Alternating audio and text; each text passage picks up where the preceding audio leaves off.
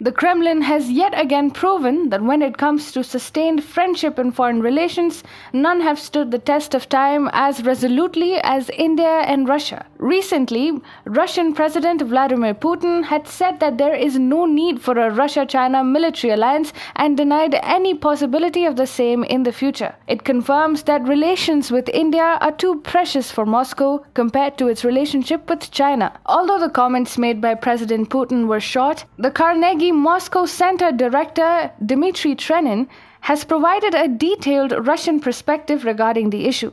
He said that signing a formal military agreement with Beijing would be impractical and counterintuitive for Moscow, as it will force other traditional partners of Russia, in particular India, to get closer with the USA. This comes even as India has already signed many significant military pacts with the USA and is strengthening its bilateral ties with the US every day. Trenin stated that Russia does not need to strike a formal military alliance with China against the United States now.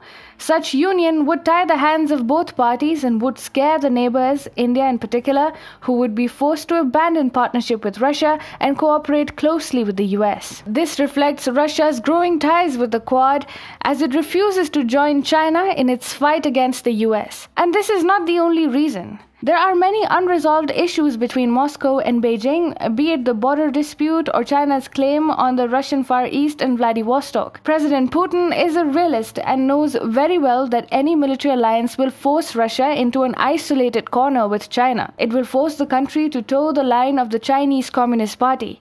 And acting as someone's second fiddle would be the last thing Vladimir Putin would do. We have seen this in Russia's cold attitude towards China's Belt and Road Initiative. China has deliberately used its puppet World Health Organization to compromise the Russian Sputnik vaccine program. Even though it knows how important the vaccine program is for Moscow, it has left no stone unturned to make the Russian vaccine fail. Putin has been keeping tabs on this, which is why he has said that a military alliance with China is not going to happen.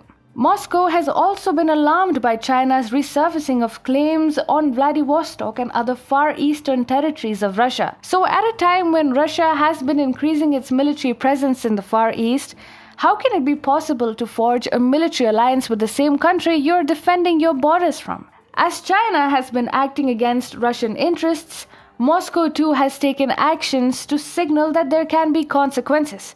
Recently, citing the pandemic, Russia had suspended the deliveries of S-400 surface-to-air missiles to China. This suspension came right after Russia had accused Beijing of spying. But then, during the same pandemic, Russia promised to fast-track defense exports to India. This was a direct message to China.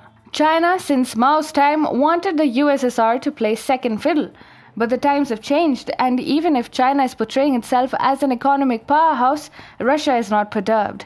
President Putin has sidelined China and sent the most straightforward message to Xi Jinping that China cannot take the place of India in terms of Moscow's commitment to a security-oriented relationship. The messaging is followed by hard, verifiable actions.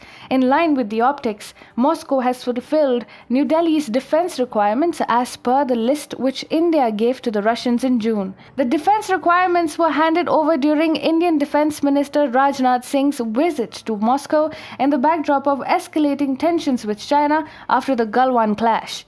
The deliveries are expected to be completed by March 2021. In July, New Delhi had approved the proposal for the procurement of 21 MiG-29s and 12 Sukhoi 30 MKI aircraft, along with the upgradation of existing 59 MiG-29 aircraft. The defense partnership between India and Russia has always been the highlight. The fast-tracked deliveries of defense equipment means that Russia remains unhinged in the face of Chinese opposition to Russian closeness with India. Russia is refusing to become China's military ally even as India gets closer to the Quad, and the statement by Putin has made this fact absolutely clear for all the hawks. The Russian top brass has therefore made it clear that relationship with India is more important than that with China.